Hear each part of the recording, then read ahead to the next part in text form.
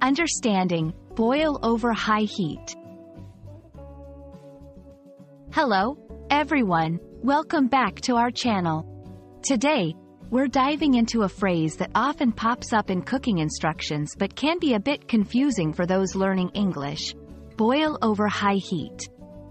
We'll break down what it means and how you can use it, both in the kitchen and in your English conversations. Let's get started.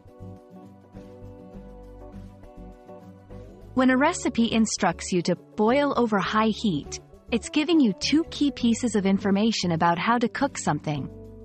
First, the word boil means to heat a liquid until it reaches a temperature where it begins to change from a liquid to a gas, creating bubbles that rise to the surface and break.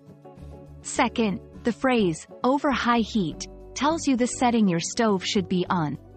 High heat is the highest temperature setting on your stove, which will make the water, or any other liquid, boil as quickly as possible.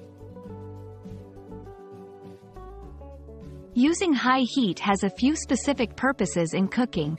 It can be used to quickly bring liquids to a boil, which is often necessary for cooking pasta, making broths, or starting a soup. It's also used when you need to reduce a sauce in a short amount of time, concentrating its flavors by evaporating water quickly. Understanding when and why to boil over high heat can help you become more skilled in the kitchen and in understanding English cooking terms. Let's go over some practical examples.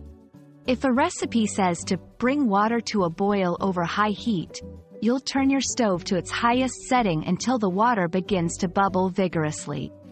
This is essential for recipes like pasta, where you need a rapid boil to cook the noodles properly. Here are a few tips. Watch your pot closely when boiling over high heat, as it can quickly go from boiling to boiling over and making a mess. Use a large enough pot to prevent spills. Adjust the heat if you see the liquid is boiling too vigorously, as different stoves have different heat outputs. And that's all there is to it. Boil over high heat is a simple phrase once you break it down, but understanding it can make a big difference in your cooking and language learning journey.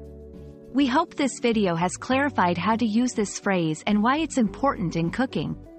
Thanks for watching, and we'll see you in the next video. Happy cooking and learning!